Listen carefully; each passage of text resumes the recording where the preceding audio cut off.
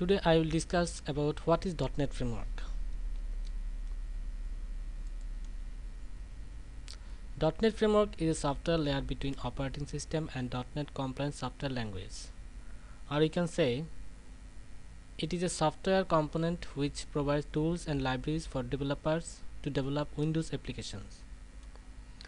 It provides language interoperability across several programming languages, which means each language can use code written in other languages. The .NET Framework consists of Common Language Runtime and the .NET Framework class library. It is a Microsoft development platform which is released in 2002. It runs under Microsoft operating system. We have to install .NET Framework to run a .NET software. Let's look at the use of .NET Framework. By .NET Framework you can develop following types of applications and services. You can develop applications, execute and deploy applications like console applications, Windows applications, Windows Foundation applications, WPF, web technology like ASP.NET applications to make dynamic web pages, Windows services, service-oriented applications using Windows Communication Foundation (WCF), workflow-enabled application using Windows Workflow Foundation (WWF), and MVC applications.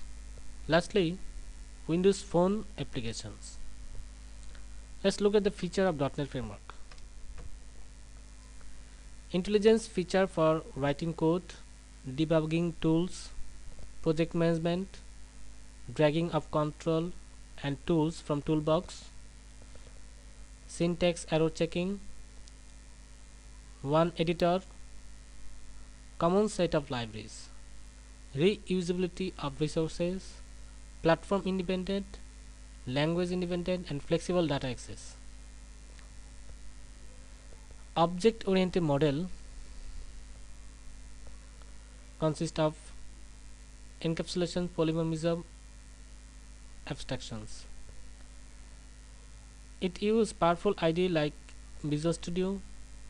4 language environment built in Visual Studio. There are C++, VB, C#, F#. There are some .NET compliant languages like C, Java, Ruby on Rails, Pythons, Cobol, Pascals, Fortrans, etc.